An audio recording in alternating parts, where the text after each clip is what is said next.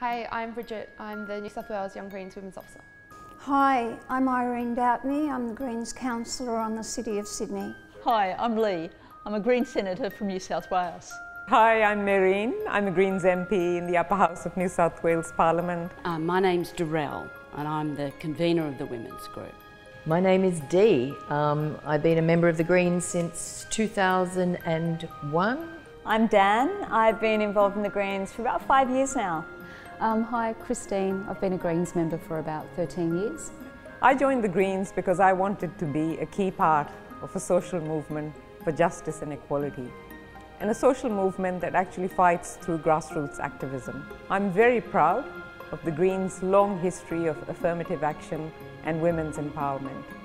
A big challenge for women today remains the pay gap between the genders. It's astounding that in 2014 women can still be paid only 70% of the wage that a man would be paid doing exactly the same job. One that I think really stands out is domestic violence and sexual harassment. That for me is probably a huge part of my life. I've seen domestic violence myself. I mean, I grew up in the 1950s and the 1960s where a woman couldn't open a bank account without her father or her husband's permission.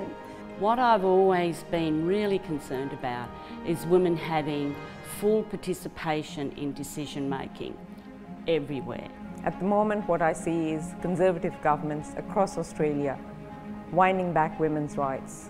So we know that in Australia we still can't take these rights for granted. Look, in Australia the challenge is enormous when you've got the Abbott government. No gender awareness. It's summed up with the Abbott cabinet. Out of 19 in the cabinet there's only one woman, and the discrimination women are facing is becoming more extreme. So International Women's Day is an amazing opportunity for everyone to come together and celebrate the wonderful achievements that women have made in society. It's recognition of women. It's recognition about what we've done, what we can do and what we will do.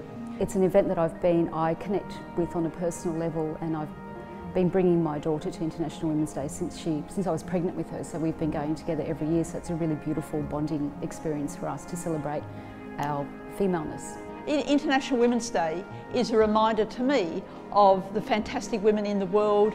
It really is a very global event, but it also is historic, because when International Women's Day came about more than 100 years ago, life was very tough for women, and to have the courage to travel from countries all around the world to a big conference to decide we should come together once a year to stand up for women, and that women went on strike to demonstrate that need, is something that inspires me whenever I think about it. I've been inspired so many times by the women around me, the women in my workplace, the women in the Greens, the women who I see doing the kinds of things that I hope one day to do. And I think having those mentors is essential. Having women that can give you their time and share with you their stories and experience and show you that anything's possible if you decide you want to work to it.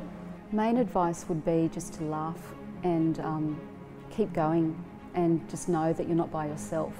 And I think that one of the main qualities is persistence, keep on going, a belief that what you're doing is right, and a good ability at dancing, I think. Because as Rosa Luxemburg said, if I can't dance, I don't want to be part of your revolution.